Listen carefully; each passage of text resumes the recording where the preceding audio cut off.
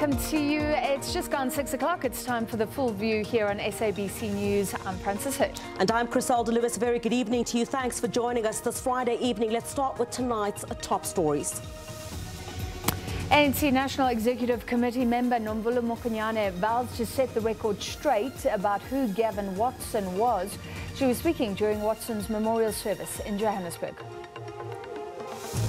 And hundreds of mourners gathered at the House of Treasures Ministries in southern Johannesburg to bid farewell to astute businesswoman Dr. Thandi Ndlovu. Thousands of litres of South Africa's water lost to alien invasive plants in critical water catchment areas. All right, that brings us to the question of the day on sport this time. What is your message to the Springboks as they depart for the Rugby World Cup? That's a good one, Francis. Yes, yeah, Kolisi making history, apparently a very big send-off today from South Africans. Excitement.